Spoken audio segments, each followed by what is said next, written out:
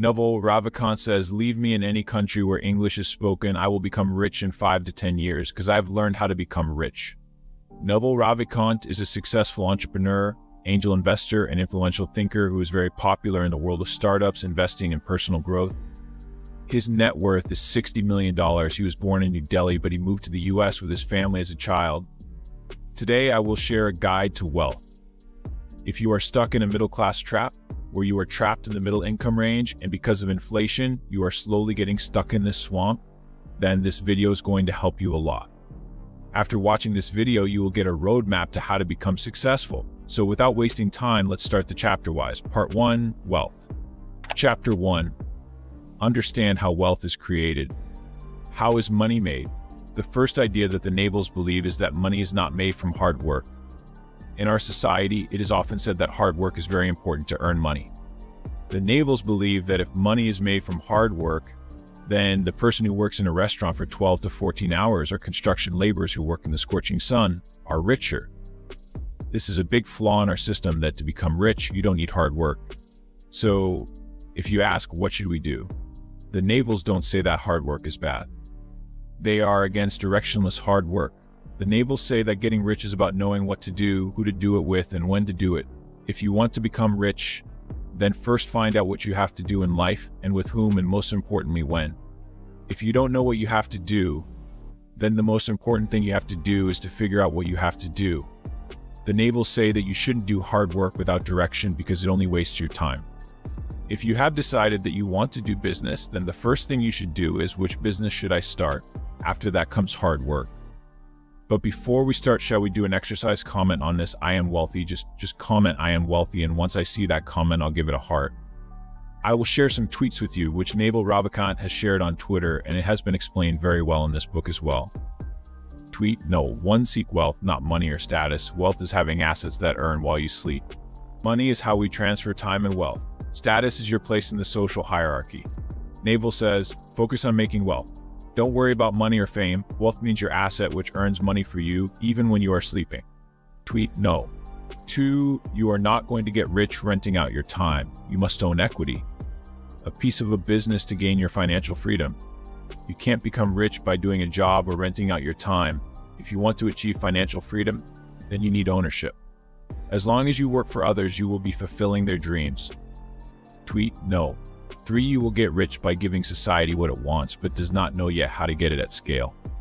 You can become rich when you can give society something that society doesn't know how to get. Like Ola gave us a taxi booking service. Facebook gave us a platform to stay connected with friends and family.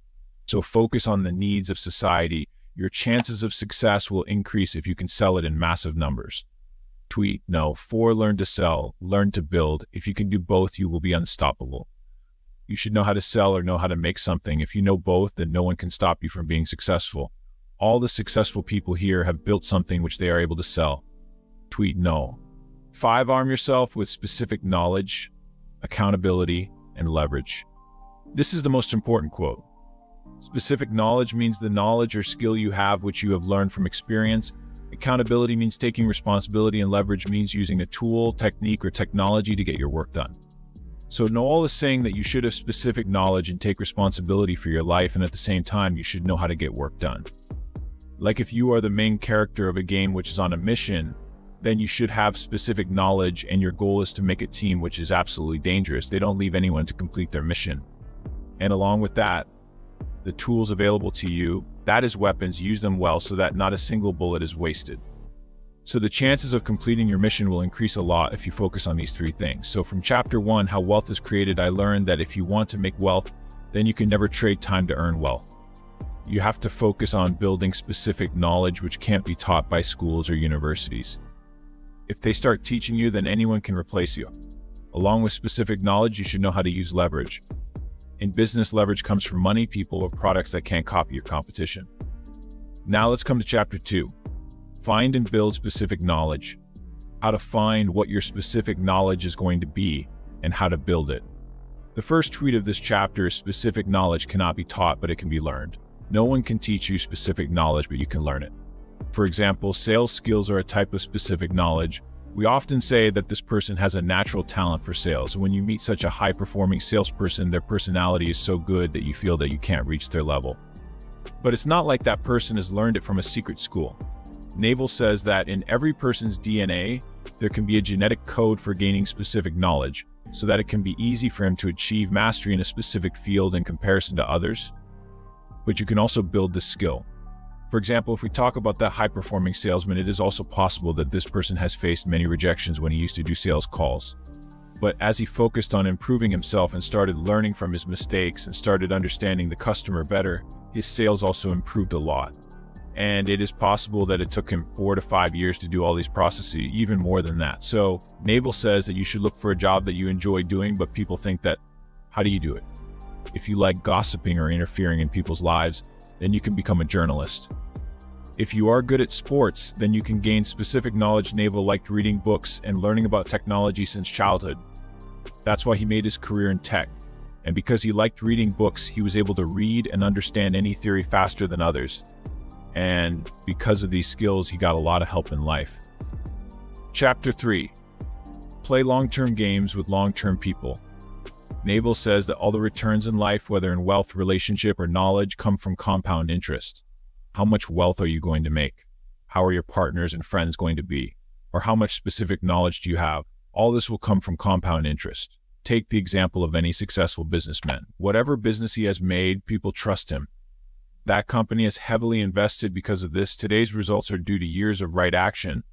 All of them have long-term perspective. In this chapter, the authors talked about how to have a long-term mindset and not ruin your life for short-term gains. No matter what field you are in, it will take time to reach a certain level. Now let's come to chapter 4, take on accountability. In this chapter, Naval's idea is that you have to take accountability. That is, you have to take responsibility for your life. If you don't take responsibility, then your actions and decisions won't be good. For example, you have a work deadline. If a normal person wants to finish a work, then he will finish it on the deadline. But Naval says that you have to take that work deadline so seriously that your life depends on it. When you bring this mindset in you, then you will do that project with your heart and try to give your best.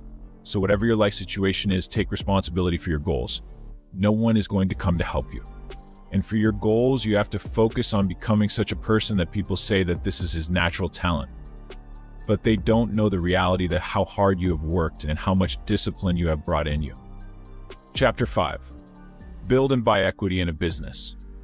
As we have already learned that we cannot become rich by trading our time. So in this chapter, Naval's idea is either you build your own business or invest in those businesses that are doing well.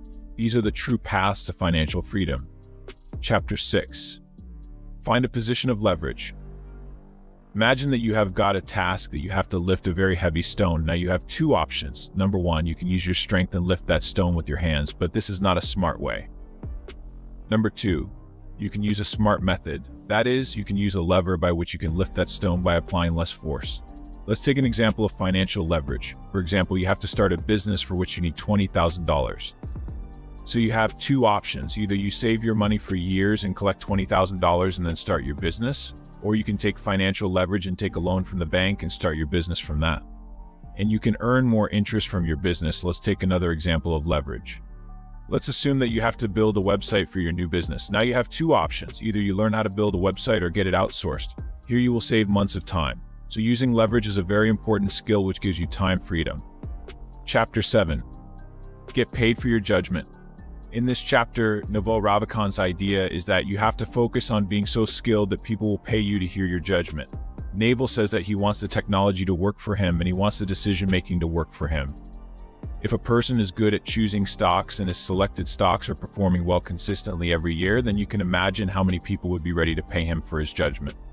If you gain specific knowledge of this level, then you won't have to hustle for time management or every day. Now let's come to Chapter 8. Prioritize and focus. Naval shares a quote. Value your time at an hourly rate and ruthlessly spend to save time at that rate. You will never be worth more than you think you are worth. He believes that every person should set an hourly rate and get their work outsourced as much as possible. For example, when Naval was starting his career, he set his per hour rate to $5,000. So whatever daily routine work like fixing something at home, cooking, fixing a car, or fixing a window, he used to get it outsourced. His family members used to think that Naval is wasting his money because we all know how expensive everything is in the US. But Naval's argument is that if I have to do something and its value is less than $5,000 per hour, then I will get it outsourced. If its value is equal or more than that, then I will prioritize it and put my 100% in it. So focus on your high-value task and get all the other tasks outsourced as much as possible. That means outsource most of the work that is less than your per-hour rate, and focus on the high-paying task and focus on getting more returns. This saves you time and you can earn more money. Let's come to Chapter 9. Find work that feels like a play. In this chapter, Naval says that find work that is easy for you but difficult for others. And the work that you don't realize the value of time while doing can be art, technology, or any other task. If you can convert this strength into business or acquire other businesses, then your chances of becoming rich increase a lot. Chapter 10. How to get lucky. Naval believes that luck doesn't exist. If there are 1,000 parallel universes out of which you want to become wealthy 999 times, then the factor of luck goes out of the equation. Naval says that you should become a character, a product, or a business where luck comes to you. His quote is, "Become the best at what you do. Redefine what you think until it is true. Opportunities will seek you out.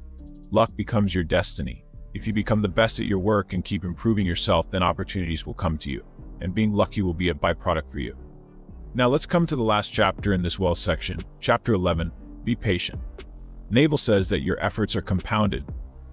So if a person starts building specific knowledge from today and uses leverage at the same time, eventually a time will come when you will start seeing the returns of your efforts. Naval says that all the people who were in his network 20 years ago and who people used to say have a lot of potential and do a lot of hard work, all of them are successful today. Naval says, be impatient about your action, but be patient about the result. The result of your efforts will definitely come. So let's come to the conclusion of this video. Today I gave you a chapter-wise summary of Part 1, Wealth, from the book The Almanac of Naval Ravikant. These are the key takeaways. First of all, find out your natural talent or skill, or in which field you want to build specific knowledge. After that, you have to do hard work. When you reach a level, you have to use leverage, which is a tool where force multiplies. And focus on becoming such a person who has a specific skill, who knows how to use leverage, and who is very patient about the result. If you become such a person, then wealth will automatically come to you. I hope you liked this video. If you have learned any new concept from this video, then do like this video.